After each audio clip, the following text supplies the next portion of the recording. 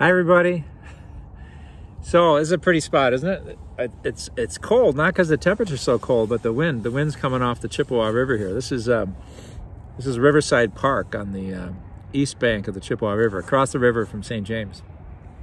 I'm here because I was in the neighborhood anyway. I got an email yesterday from the county health department, and they said if you're a pastor and you're clergy and part of your ministry is to visit the sick and be with the dying, you're okay to receive the vaccine for the coronavirus. So I did that this afternoon.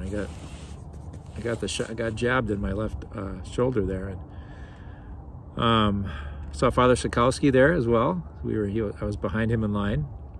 I saw Pastor Mary Erickson from Hope Lutheran there, and we used to be together in Menominee, so it was fun to see her. I saw Don. He's a funeral director, and I knew him in Menominee and in Eau Claire, and it was kind of funny. He said, "Yeah, I always liked going to St. Joe's. People were always welcomed me really well there." This is in Menominee, even though I was a Protestant. And I said, well, maybe they didn't know you were a Protestant. It's kind of a joke. I thought we got a good laugh out of that. So yeah, Protestants are always welcome. St. James, and I mean, we're at St. Joe's as well. So anyway, we got a good laugh. It's fun to see. It was just kind of it was like clergy afternoon. So at the North High School for the inoculations. Again, I encourage people when your time is up to get as many vaccinations as happen, the sooner this pandemic will come to a close. And so I encourage you to do that when you get a chance. I feel fortunate to have gotten the chance. I think after the second shot, and I get the second shot on Ash Wednesday of all times. And that's in 2 weeks, by the way. But the Vatican and the U.S. bishops are all encouraging us to get that vaccine for the sake of the common good. What else? I got a few things written here. My notes are a little loose today, but I wanted to talk about that. Oh yeah, we have a new order from the governor of Wisconsin too. I don't know, but just it makes sense to me just to kind of get this stuff out. So trying to get more vaccines from the federal government than we have right now. He said at the end of the day, vaccine supplies are limited. So while we continue to ask the federal government for more vaccines and faster, we have to keep working together to stop the spread today by continuing to wear masks, stay home whenever we can, avoiding gatherings, and doubling down on our efforts to keep our friends, neighbors, and families safe. So that's from Governor Evers. Speaking of government, we had kind of an event today, didn't we, in Washington, D.C., inauguration of the new president. And I don't know, I'm always filled with, I guess, hope. Nobody's ever perfect in every way, but I think there's a lot of I don't know, what should we say? Keep hope alive that things will be better and improve in some ways. And I get inspired pretty easily when they were singing the Star Spangled Banner. I just got really kind of choked up, but that was beautiful. Lady Gaga did that today, I think. I had meetings all morning, so I really kind of missed. I'll have to watch the whole thing on YouTube later, maybe, but I tuned in for just, there goes a helicopter overhead there. I don't know where it's going. I suppose it's going away from Mayo Hospital. Looks like the Mayo one. Going to get someone, so we say a quick prayer for that person who might be in an accident and needing to be coptered. Lord, be with them and their families. Amen. And anyway, so I just saw like 10 minutes, almost 10 seconds of the president's speech, his inaugural speech. And I thought I caught a pretty good 10 minutes or 10 seconds of it. I wrote down a few notes. Where was it? He was talking about unity. And, oh gosh, I thought I wrote it down. Then I looked up some of the text afterwards too. But, yeah, this is what he said here. He said, Unity, speak of unity today, can seem a foolish fantasy. You say, but without unity, there's no nation, there's only chaos. We have to see one another again. Politics doesn't have to be a raging fire destroying everything in its path. Every disagreement doesn't have to be cause for total war. And we must reject the culture in which facts themselves are manipulated and even manufactured. I think pretty much all people of goodwill could get behind those words. Disagreement must not lead to disunion. And he had a little phrase, he called it, we're in the middle of an uncivil war. It's an interesting turn of phrase because we all hear about the Civil War, but just the lack of civility, which I know is a big campaign the U.S. bishops were promoting leading up to the election, is to be civil, to be... I think so much of it boils down to, can we disagree and still love one another? And I don't know why not, and I struggle with that too, because we're just learning. If we look around us, we're learning that we can't. We're learning that to disagree means to hate and to not talk and all these things. And we should know better from celebrating Eucharist. I mean, we know that we're not all the same when we're in church and we're breaking bread, but we're all breaking bread. We're all many parts of the one loaf. So that'd be a goal I just put out for all of us, to be able to disagree and not be, to be able to see that we can disagree and still be united. There's something deeper than just our opinions on different topics. So I was listening to the radio last week, and there's someone was telling a story about how she and her brother were very close as children, and now they've grown up. I think they're about my age maybe, and this whole election business in the last 4 years, they just can't have a conversation because the politics comes up, and they just kind of get mad at each other, and then it's over. And I experience some of that sometimes too, and it's really sad, isn't it? And so the one line that she said that I thought was really, she said, we love each other, and she said we would take a bullet for each other. I would give my life to save his life, and yet we can't talk for 5 minutes. Isn't that something? I'd take a bullet for him, but I can't talk to him.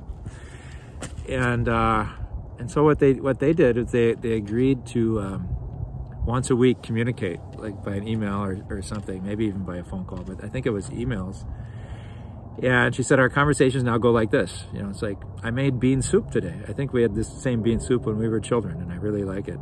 And then he'll write back, oh, I could use some of that bean soup. I really, And so, I mean, the relationship's open. It's not real deep necessarily what they're talking about, but she's like, I don't want to lose this relationship.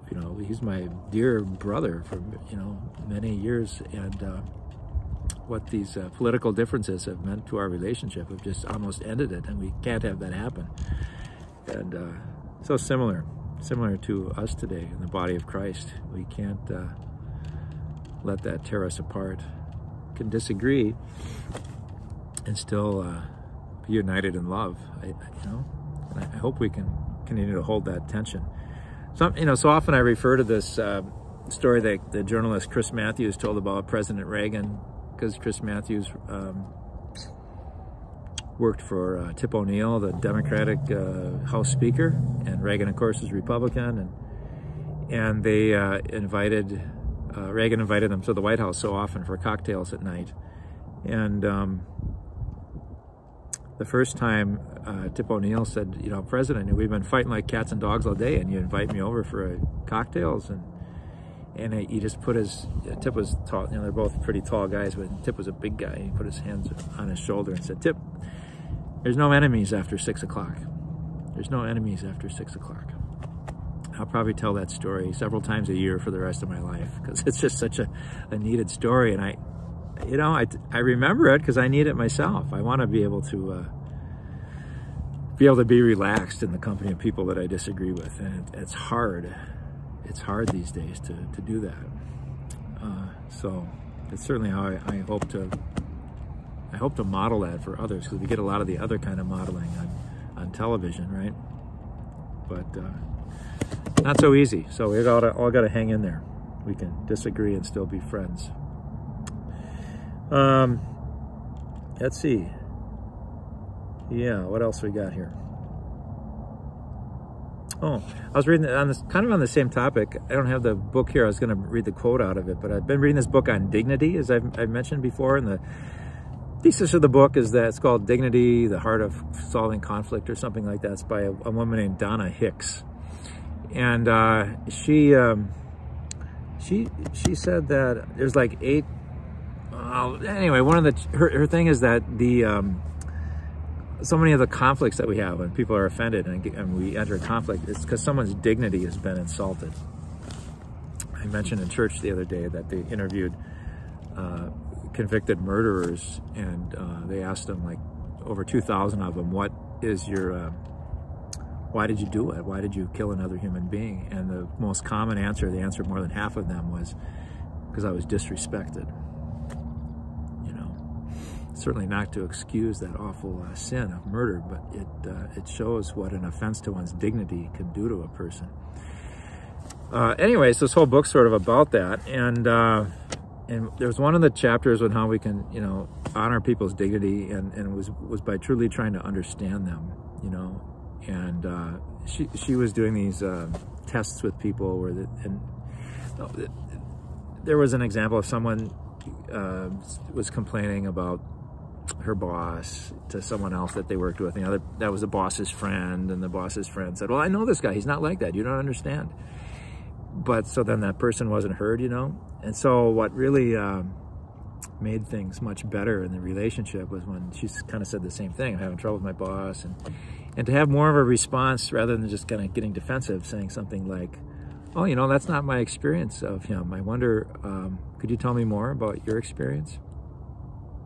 It's a whole different thing. It honors the person's experience. They can say more about why they feel as they do. And so that's just a little tip when we're looking maybe to diffuse tension when there's someone we disagree with who's talking. And can you tell me more? Help me understand where you're coming from. It doesn't mean you're throwing in the towel and giving up your convictions if you disagree, but it's okay to want to understand someone who has a different view. In fact, it's the way to peace. Blessed are the peacemakers, right? They'll be called children of God. So I didn't even get to parish news yet. Sorry, I usually start with parish news. This Sunday we have our confirmation students, God bless them, and then some of their parents are going to be serving at the community table. Community table is in Eau Claire, a free meal every day, different time of day, different days. But during COVID, it's been a takeout meal. People come and pick it up. So we're delighted to have our youth from St. James serving there. So they're feeding others. But you got to feed yourself too. So Italian dinner, remember, takeout, February 14th, Valentine's Day pickups from 11 till noon.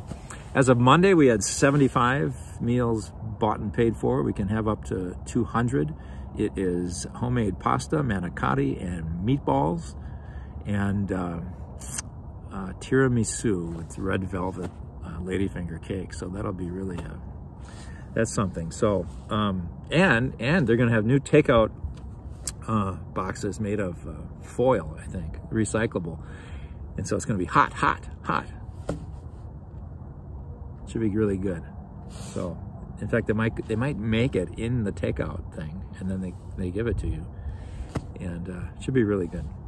So you can go on our website to order some of those, or you can call it in. Speaking of box lunches, we'll see if we do this or not. But Kelly Boudry, our great creative weekly emailer and resource giver for families and individuals who want to have some faith formation. She's been doing such a great job for us. I don't know if you get those Friday emails. If you're not, then you want them, let us know. Get you on a list. But it's all kinds of things. It's recipes, it's ways to pray, it's reflections on a saint. It's a whole menu of things that you can choose from to tickle your spiritual thirst. And anyway, she's come across this thing called Lent in a Box. So we're kind of evaluating that, see if it's a good thing or not. But it comes like in a pizza box, and the family takes it home, and it's all these activities you can do. with your family, or I think as an individual as well. So maybe we'll do, that's 2 weeks. You know, it's crazy. It's coming up so soon. I didn't think it was 2 weeks away. I thought it was farther away. We'll probably try to crank a newsletter out to parishioners before Lent. We're talking about having Stations of the Cross online, and Beth Cerny's very excited about that and pushing that project, and so I think it will get done, and it will get done well, because she does things and does them well. So we're really happy about that. Our school this week has been on virtual, not because of any outbreak of the virus or anything, but I think they just are kind of trying to stagger the year a little bit to mitigate risk of any outbreaks of the virus. So the teachers are still cranking away, but we don't have the little kids around. So if you're thinking of coming to daily mass, we've been encouraging people to come daily mass Tuesday, Thursday, because Wednesday, Friday is school mass, and there's not as much room. But for this week and next week, there will be no students present, so that'll be all right. For daily mass Tuesday, we had about 25 people. That's pretty good for us. I know some parishes have like over 50 for daily mass, but 25 is a pretty solid number for us. And today, I think because people thought it was a school mass, we had about 8. But anyway, those masses are always at 9 o'clock in the morning. So kind of the things I had. We have the Gospel Sunday is about, we have St. Agnes Day tomorrow. I wish I knew more about St. Agnes. Good friend up in Menominee, Agnes, who's very dedicated to social justice and has learned Spanish and has ministered to people on the border. And so I think of her whenever it's St. Agnes Day. But also, I was visiting a church. I don't think it was called St. Agnes Church, but last year on my sabbatical, I was able to go to, I still can't believe how lucky I was to have those months, besides the 3 months in the Holy Land, a whole week just to wander around Rome and visit churches. And one of the churches had something to do with St. Agnes. I think it was just maybe a mosaic of St. Agnes. And she's one of the very early Christian martyrs. I think she's in the Litany of the Saints. And anyway, the mosaic of her was she was kind of, I think she died a martyr's death. She wanted to maintain her faith and her purity in the face of a lot of pressure not to. And she stayed true to the end. And I think it's just a mosaic of her with her hands kind of like this. But then from the top of the mosaic, there was this a hand holding a wreath. So if you get it like a wreath, and then the hand grabbing the top edge, and it's like it was being offered to Agnes. And you know, I assume that was the hand of Christ or an angel or something like that from heaven. And it's like, you know, grab this, here's the reward. You know, a wreath can be a symbol of victory, you know, the laurel wreath when the Olympians and stuff. So, you know, if you're ever feeling like you need strength from heaven or to endure some challenges, you could maybe just close your eyes and say a prayer and imagine that wreath of glory and victory in Christ kind of being lowered down for you to grasp and take strength from, you know. That was a beautiful image. I think I have a photo of it somewhere. I wish I had it to show you now. And then on Monday we have or Tuesday, is it? 25th anyway, it's the feast of the conversion of St. Paul. And that's pretty awesome, his whole conversion. You know, it talks about getting knocked off the horse and the bright lights. There's nothing in the Bible about a horse. He just gets knocked to the ground. But on his road to Damascus, and there's different accounts. He writes about it in his letter to the Galatians. There's a couple accounts of it in the Acts of the Apostles. But it tends to get associated with this like conversion as sudden and dramatic. You know, conversion to St. Paul, being knocked off your horse, even though there's no horse. And I don't know, and sometimes it can be that way for people. It's just fascinating. It's one of the great things about being a priest. You get to hear people's stories about how they came to faith or how they're deepening their faith. And some people have these kind of dramatic stories. I did not.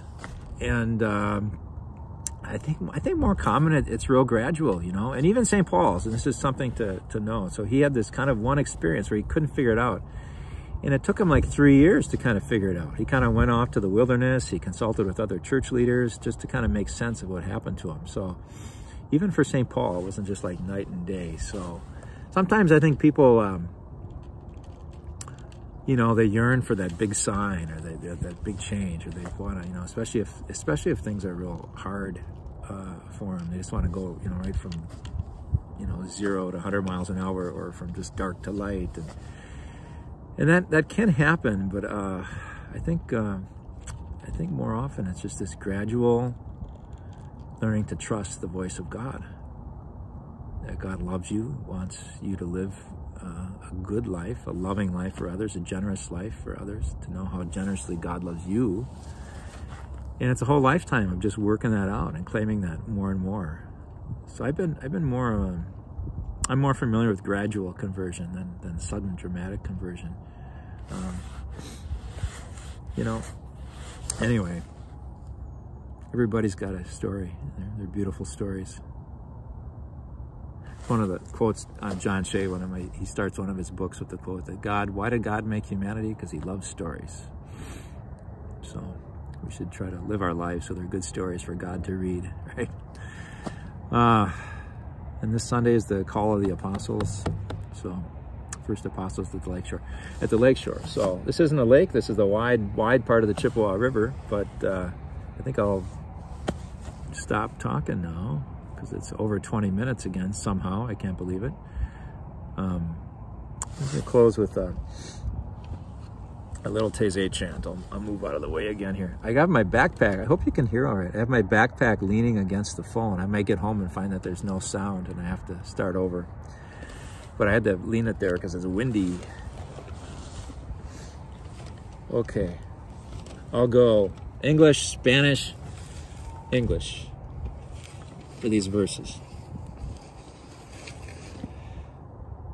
Nothing can trouble, nothing can frighten. Those who seek God shall never go wanting. Nothing can trouble, nothing can frighten. God alone fills us. Nada te turbe, nada te espante. Quien a Dios tiene, nada le falta. Nada te turbe, nada te espante. Solo Dios basta. Nothing can trouble, nothing can frighten.